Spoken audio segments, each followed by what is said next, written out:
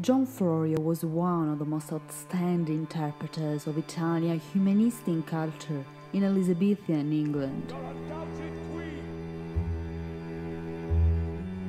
Defining himself an Englishman in Italian and Italian tongue, English at heart, hinting at his duplicity and go-between personality, he quickly imposed himself as one of the most important creative humanists of the English Renaissance. A minister who officiated marriages of words that have endured to this day like emotion and management, but also fuck and masturbate, bounties of proverbs that we still use when we go fishing for new truths like all that glitters is no gold, compounds like marble-hearted.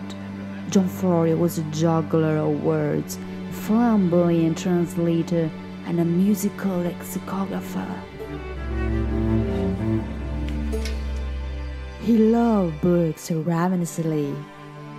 He ransacked a borrowed prose from his colleagues and favorite Italian classic authors to write entertaining language lessons manuals and collections of proverbs. He published in 1598 and 1611 the first two Italian-English dictionaries, and in 1663 the masterpiece of Elizabethan prose, his English translation of Montaigne essays.